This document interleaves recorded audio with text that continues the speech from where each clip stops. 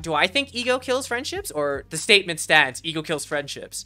Because the point, I mean, yeah, sometimes I think where, you know, in friendships, I mean, if we're going to take this purely away from the game, right? And we talk about friends and social relationships, what that is basically you have an ego, this other ego exists, and can we coexist with these perspectives about certain things? That's all good, bro. It's all good.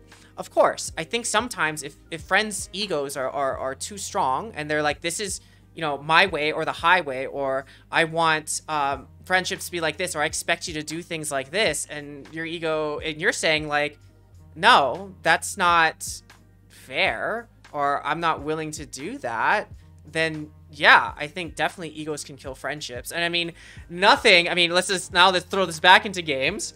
Have you ever tried to play, you know, a high stress game with your friends? And you have maybe one friend that's better than you or worse than you, and you have an idea of how the game could be played, or they have an idea of how the game could be played, and you reach this impasse where it's like, oh, this is the better play. And they're like, nah, dude, this is the better play.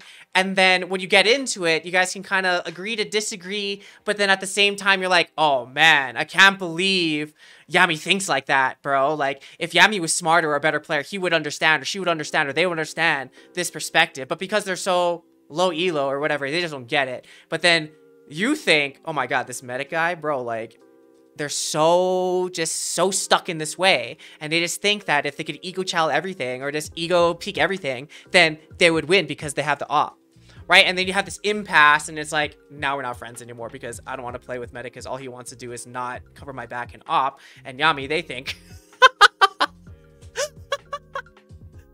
and they think like, man, I can't believe they're not peaking because they're just like such a panty, you know what I mean? Shout out to medic, bro. He peaks everything. I love it. What's up, Rainbow? What's up, baby girl? So yeah, when I think about ego and where it gets, you know, goes on the bad end, I think it comes down to ego protection, and then they look for confirmation, you know, things or reasons to confirm their point of view. Oftentimes they have a scapegoat excuse, if only the yeah buts come. But really, it's really interesting when this happens, because the thought is, have you ever thought about this? Or what if you did think about this? How would it be different? Or, you know, how could we replicate what you're saying so we can play better together? Because if you think about games, yeah, you can have any idea is the correct one, oftentimes, or more correct one or less correct one, whatever. But the thing that happens most often that's most important is it doesn't matter if your idea is correct or if my idea is correct. The most correct idea is the one that we do together wholeheartedly.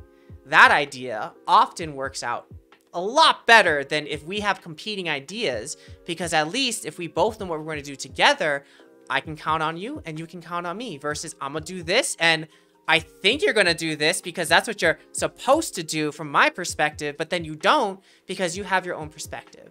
So then it really doesn't matter if whose idea is best, but what is best is the one that we do as a team.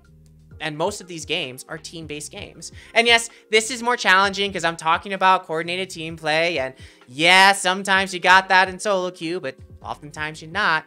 But just in general, what we're talking about is bad ego, good ego. Or when egos are good and bad. And of course, we're talking about is it depends. Bing, bing, bing, bing.